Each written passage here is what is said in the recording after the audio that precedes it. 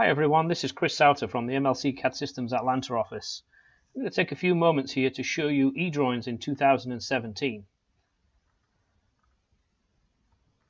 As most of you already know, eDrawings is a great tool for collaborating your design work, especially for people who are maybe not inside the design environment.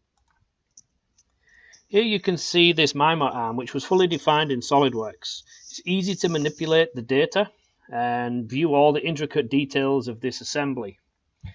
So that's great, but what about other file formats? Well, this is one of the good things about eDrawings in 2017 is if we use the File Open dialog, you can see that eDrawings 2017 supports CATIA V5 as well as Autodesk Inventor files. I'm going to open up an Autodesk Inventor file, and this one here is just an assembly. And as you can see, I have the same capabilities in here as what I would have if this was a native SOLIDWORKS file.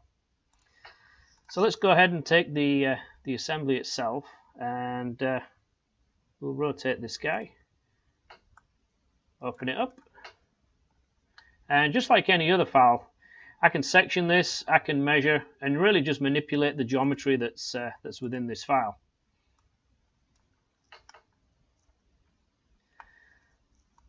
Another nice feature in eDrawings 2017 is the support for neutral file formats.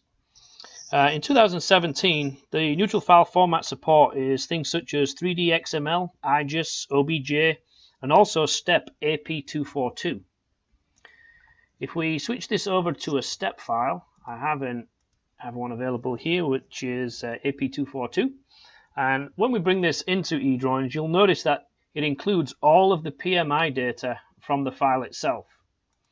I have the ability to manipulate this and rotate normal to any of these views, and I can see all the PMI information included with this file.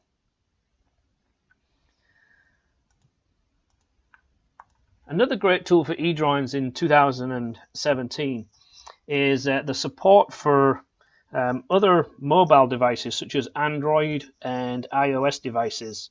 This gives you access to the product data that you need anywhere, regardless of what platform you're running.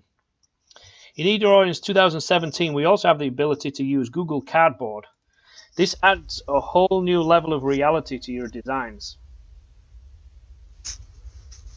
As you can see here, we're looking at different mobile devices.